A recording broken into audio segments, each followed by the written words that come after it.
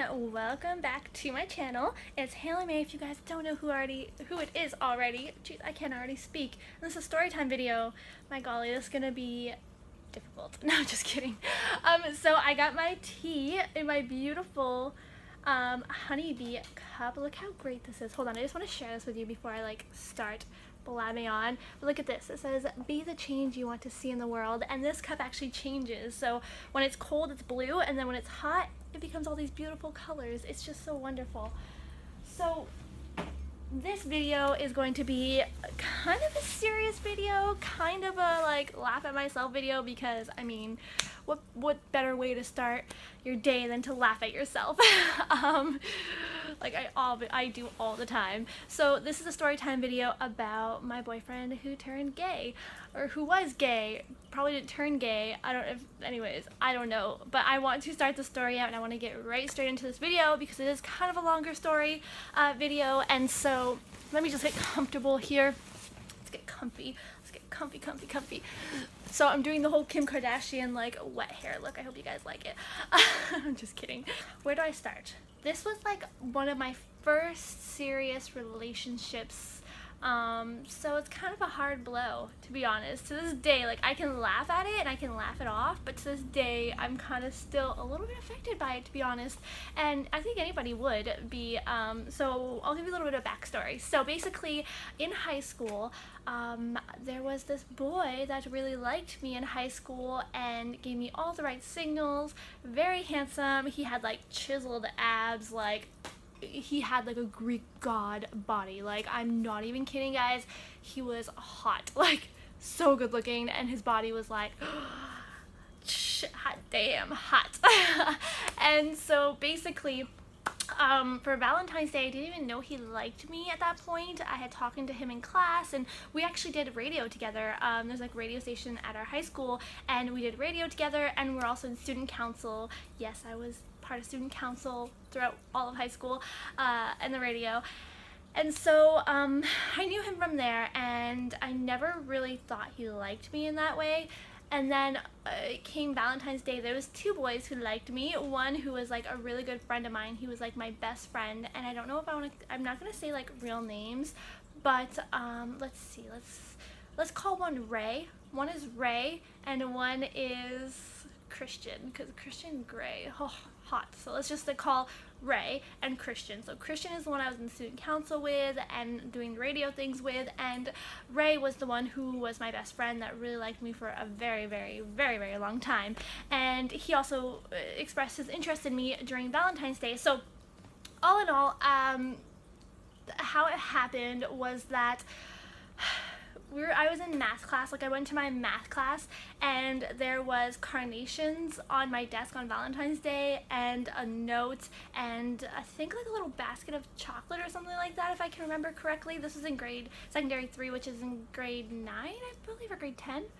No, grade 9 for us.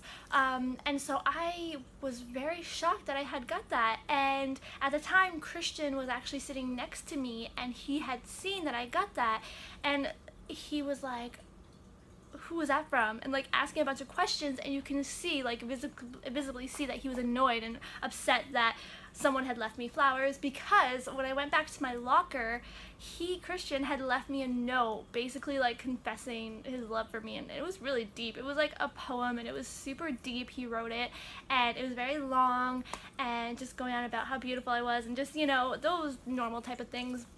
It's mostly puppy love at that point, though. And so I was pretty shocked. I had never even had a boyfriend really before. I wasn't into guys all that much, and so now I had these two guys on Valentine's Day, and I was like, what do I do? What do I do? And basically, Christian came to my locker after I got the letter, and I was just it was so heartfelt. And then all of a sudden, he grabs my hand, and he's like, "Do you want to walk around with me?" And basically, when you're in high school, if somebody walks around hand in hand, that usually means that they're in a relationship, they're dating. And so that's kind of how it happened. That's how we became boyfriend and girlfriend. And I feel bad for my Ray friend. He's super sweet, but I just wasn't into him that way. Never was, and I don't think I could be. But anyhow, basically we walked hand in hand, and the whole school was like, oh my gosh, like we knew it, blah blah blah. And that happened, and we were together for about 4 months before our first kiss. And that's kind of where like the red flags kind of came, because we were alone like at a lot of points, and this is in grade like 10. So I mean, at that point, like a lot of teenagers are already kissing, making out, all that stuff, right? Like in grade 10, it's already packing on the PDA. I ain't gonna lie to you guys, like all of my friends were doing that, or most of my friends. And basically I was just like, wow, all we do is like hold hands. And there was other clues too along the way, basically, where he would talk about other girls and like gossip a lot. Like he would call me every single night, and we'd have like hour-long conversations, but he would like gossip about the other girls in student council and like call this one a bitch. And I was just like, guys, did guys usually do that? I didn't think anything of it because I didn't have any boyfriend experiences, so I didn't think anything of it at the time, and I just kind of brushed it off. And basically after, I think it was like 6 months, I had tried to like French kiss him. I really love kissing, and I enjoy French kissing. I know a lot of information, but I tried to French kiss him, and he kind of like backed away from me, and I was like, is everything okay? Like I've never gotten rejected before like that. It was quite an odd experience. And he was like, oh yeah, no, it's fine. And I was like, okay, like we're at school, and I was like, so this weekend we were supposed to go to his cottage. He had like a cottage his family had, and we were gonna be alone. And so I'm like, okay, so, and he had his car, so he drove at this point. We're like all older. And he's like, oh yeah, sure. And so we go to his cottage, and again, like at his cottage, we're having a good time, we're taking pictures together, everything's going well. And again, I try to kiss him, and he's like, oh, you know, I'm not really used to it, like I don't know how to kiss or whatever. And I'm like, okay, that's fine, it's normal, I'm like your first girlfriend, which I was his first girlfriend. And then he goes into this discussion. He gets all serious, and he's like, so there's something I wanted to talk to you about. And I was like, ooh, red flags, red flags, red flags. I'm in the middle of nowhere. How do I get home? No, I'm just kidding. Not like that. But he was like, so basically, I think I'm bisexual. And I wanted to tell you that I'm bisexual. I think I might like guys. And I'm like, okay. I was so shocked. I'm like, well, have you ever experienced anything with guys? Like, how do you know this? Like, I don't know. I was just so, like, at that point, I was shocked, and I just wanted to understand where he was coming from. I wasn't at all, like, judging him or anything like that. I just wanted to know where he was coming from, because to that date, I only knew he only dated me. So I was like, okay, is it me? Like, what is it? I'm a little bit, like, confused at this point. He's like, no, like, I love you. Everything's great with you. You're beautiful. I'm attracted to you. It's just, I thought that I should tell you that I think I might be bisexual. And I was like, oh, okay, I can deal with this. I can deal with this. And I'm like, okay, does that mean you want to break up with me? Like, what is this? Like, what does this mean? And he's like, no, I want to stay with you. I just wanted to be honest with you and just tell you that. And I was like, hey, I didn't really see the point of him telling, like, I really liked that he was honest with me and he told me, but I was like, what's the point? Like, there must be some kind of, like, hidden meaning or something. And no, there was, like, nothing. And so I kind of like accepted it, and I was like, okay. I mean, a lot of people like to just kind of realize their sexuality at a young age. When they're teenagers, that's when you're really developing your sense of sexuality and figuring things out. So at that point, I wasn't super concerned. I was just like, oh, okay. But he's still attracted to me, and he still wants to date me. So we continue our relationship from there on.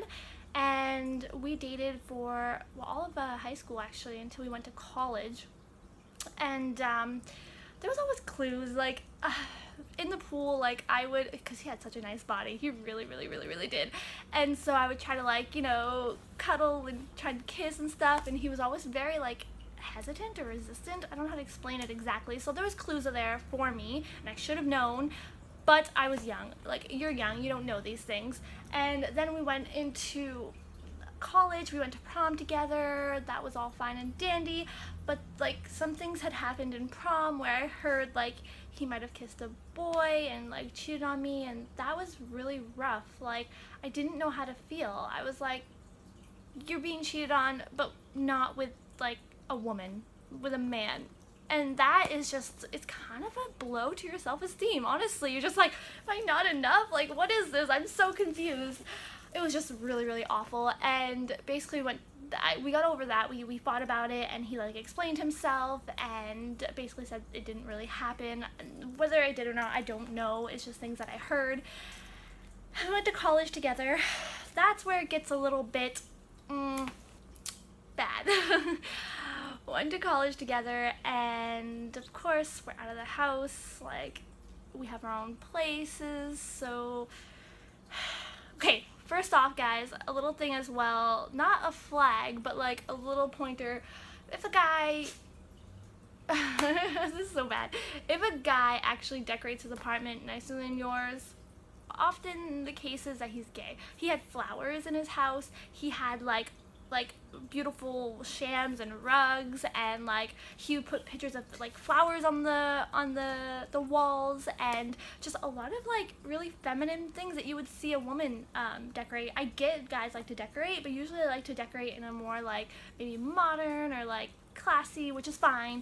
He was really feminine. So basically that's that. And then I tried to, like one night we were watching TV, we're on the couch, we're laying down next to each other, and I kind of like try to wiggle up to him to see if like, you know, you get any reaction like you would normally with a guy, and there was like nothing, like no reaction, nothing.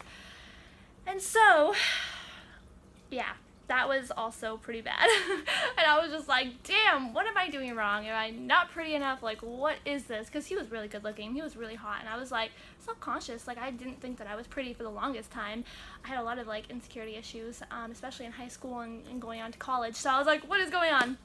And then one night I found out, we went out to a club together, and he was dancing with a guy, and that guy was in fact gay and really into my boyfriend at the time, Christian. And I kind of just like took a step back, and I was like, whoa, like they're really dancing, like they're really hardcore dancing.